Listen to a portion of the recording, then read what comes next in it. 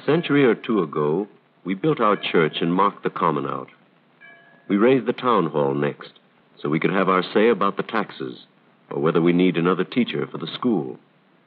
When town meeting comes around, we know our rights and duties, and no harm if we disagree. In all that matters, we neighbors hold together. We work from sun to dark, if you can call just work a job that helps make a body feel at peace while doing it, or hum a bit with pleasure when it's done. Art isn't something foreign we look at in a showcase. It's in the blankets that we've spun and woven right at home. It's in the patchwork quilts sewn by our daughters at a quilting bee for someone's bridal chest. It's in the locks and hinges that the blacksmith shapes. It's in the baskets that are woven in the neighborhood to fit our household needs, from marketing to mending. When water wheels are better fitted to do the work than human hands, we rig up the machines to saw the wood or grind the corn for hominy grits and johnny cake. A while ago, that corn was on the stalk, above the pumpkins, ripe and yellow. One night, the neighbors met to shell the ears together. They did the job in no time, so they could clear the old barn floor and choose their favorite partners for the dances. There was lasting harmony between the soil and what we built or planted there. We used our hands and mastered what we laid our hands on. Working and living, we found a balance. The town was us, and we were part of it. We never let our cities grow too big for us to manage. We never pushed the open land too far away. We youngsters took it in. The haying field, the mill, the daily chores were teachers. We old ones had good years of family life, our own, our children's. Mellow years before the ripe fruit fell, as fruit will drop on windless autumn days. And that was peace. The seed was ready for the earth again, ready to die, ready once more to grow.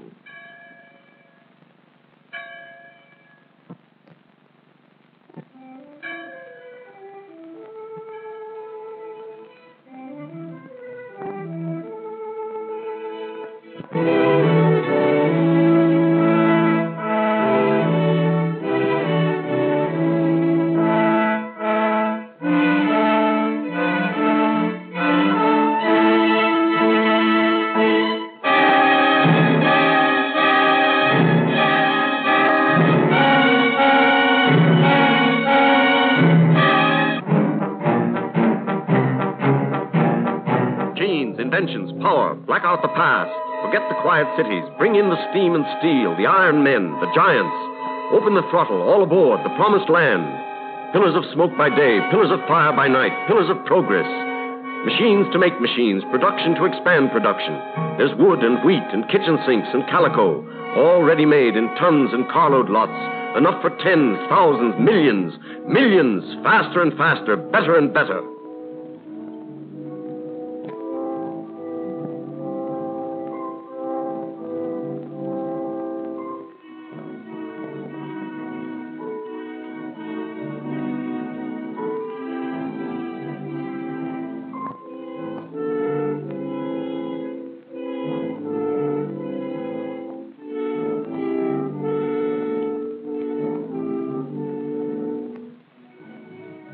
It don't make us any happier to know there's millions like us living here on top of it.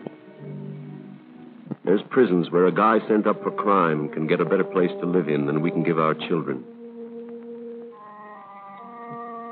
Smoke makes prosperity, they tell you here. Smoke makes prosperity, no matter if you choke on it. We got to face life in these shacks and alleys. We got to let our children take their chances here with rickets, typhoid, TB, or worse.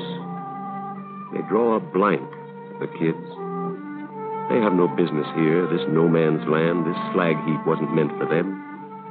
There's poison in the air we breathe. There's poison in the river. The fog and smoke below ride up and choke us.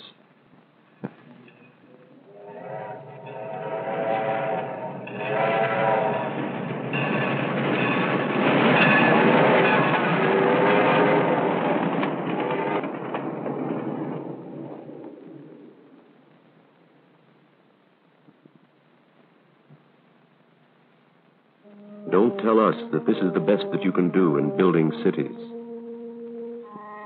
Who built this place? What put us here? And how do we get out again? We're asking. Just asking.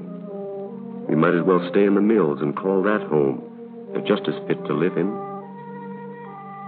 We mine the coal, load the furnace, roll the steel, drive the rivets. We lock the bolt on the assembly line. Lucky if we have the chance to keep the job from day to day, from month to month.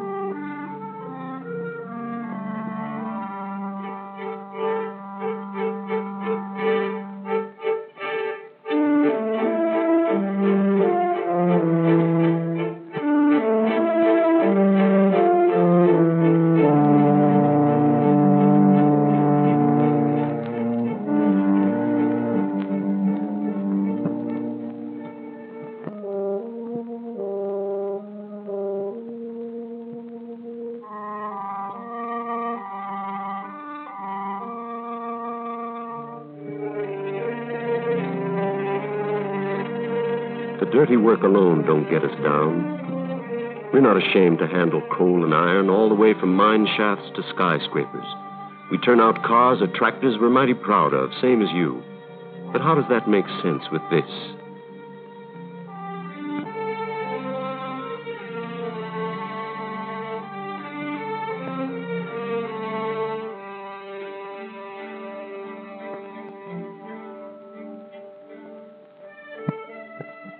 We never get the gritty feel out of our nose, our eyes, our lungs, our guts. We never get a chance to see how blue the sky can be unless the mills are all shut down. Smoke makes prosperity, they say. Does this mean that there's no way out for us? There must be something better. Why can't we have it? A decent home.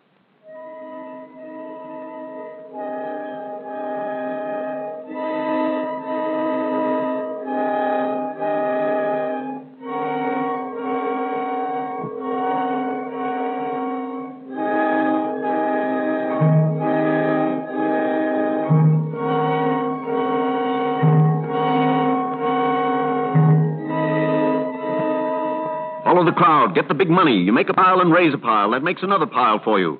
Follow the crowd. We've reached 1 million, 2 million, 5 million. Watch us grow. Going up. It's new. It's automatic. It dictates, records, seals, sterilizes, stamps, and delivers in one operation without human hand. What am I bid? What am I offered? Sold. Who's next? The people, yes. Follow the crowd to the Empire City, the Wonder City, the Windy City, the Fashion City. The people, yes. The people, perhaps.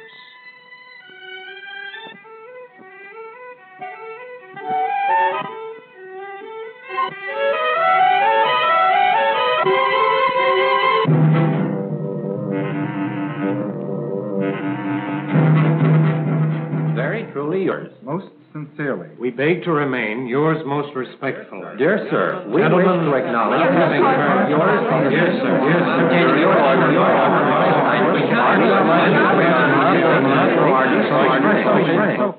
regard to our repeated statement, this matter be shaken up with our return. And I'll stand your position in this matter. Read that back to me. In regard to our repeated statement, the matter be shaken up with our return. We cannot understand your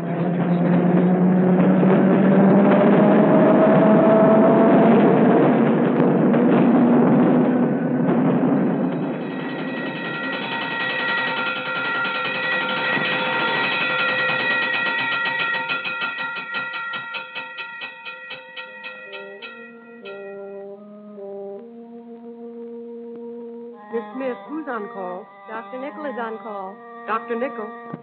Dr. Nickel, the ward. Get Dr. Liebman on call. Another street case. Compound fracture of the tibia.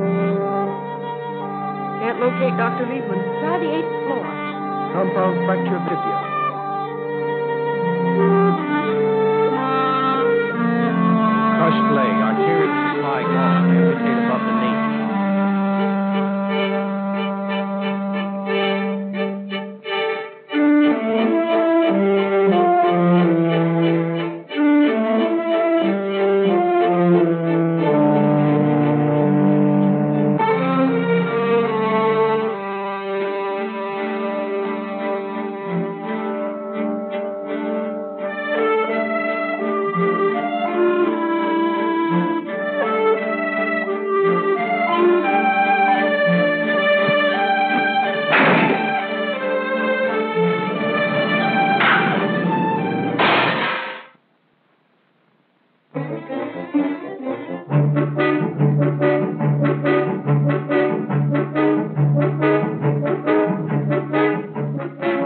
Turkey wheat down. Swiss South white. Two-combo rye, Russian. Come again? Two-combo rye, All Russian. right. Chocolate malted. 81. With BT down. Western, 1 up. Burn one.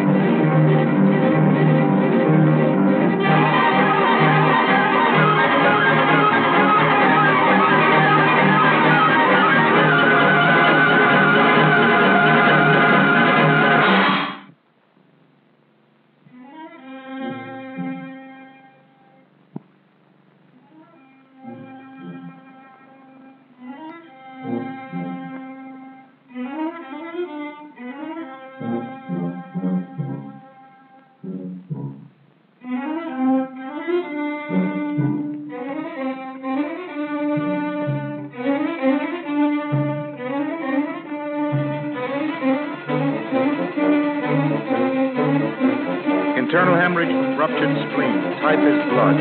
Put him in serious. Yes, Dr. Brett.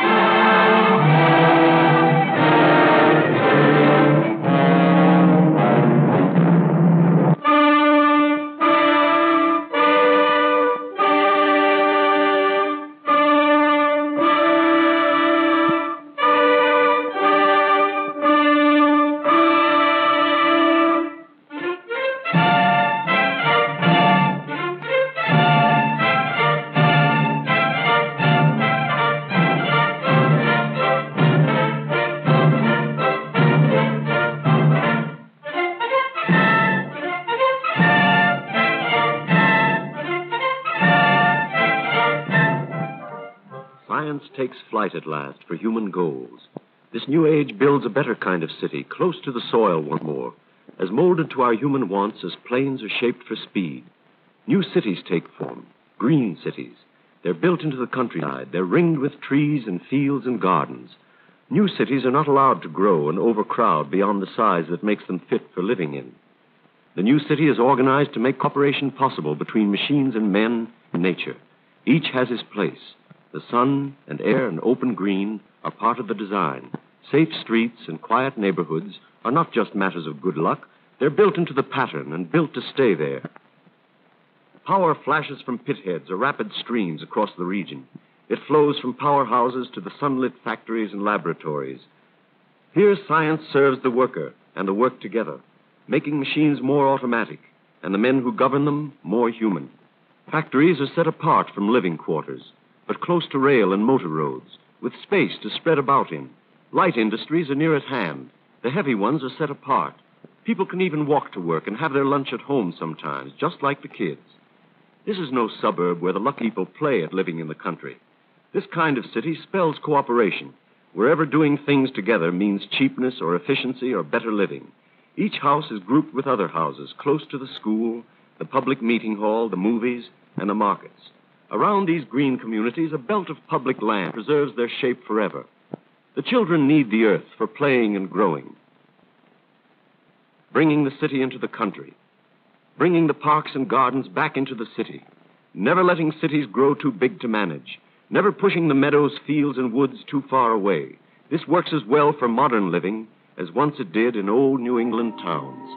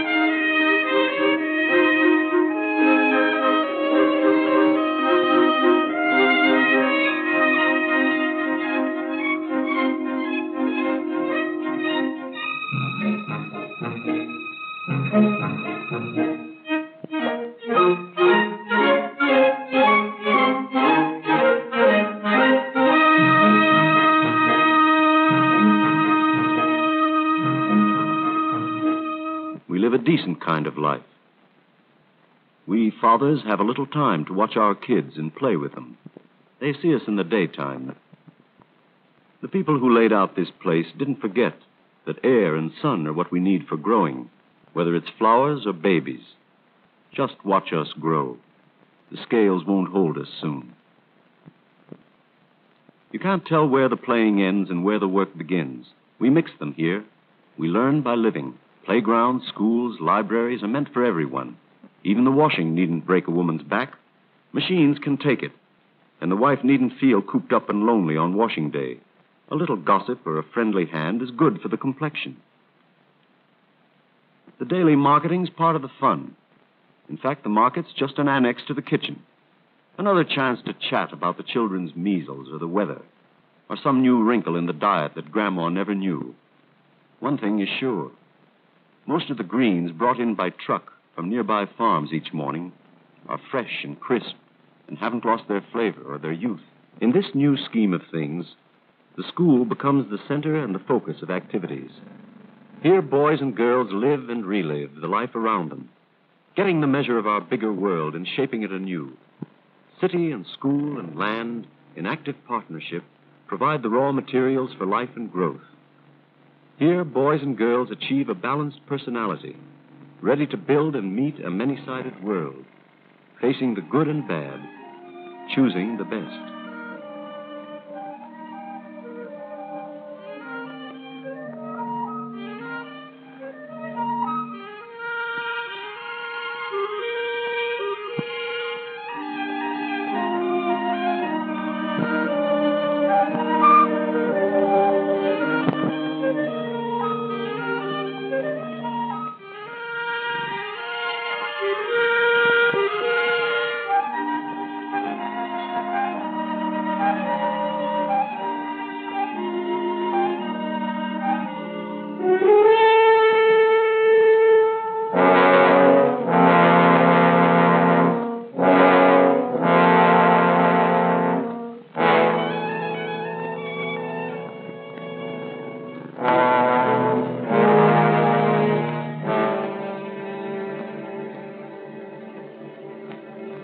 Take your choice. One is real, each one is possible. Shall we sink deeper in old grooves, paying for blight with human misery? Or have we vision? Have we courage? Shall we build and rebuild our cities, clean again, close to the earth, open to the sky? Can we afford a house, a neighborhood, a city as good as this for everyone? Maybe the question is, can we afford all this disorder? The hospitals, the jails, reformatories, the wasted years of childhood. These are future citizens, voters, lawmakers, mothers, fathers. You take your choice. Each one is real, each one is possible. Order has come. Order and life together. We've got the skill, we've found the way. We've built the cities. All that we know about machines and soils and raw materials and human ways of living is waiting. We can reproduce the pattern and better it 1,000 times. It's here, the new city, ready to serve a better age. You and your children, the choice is yours.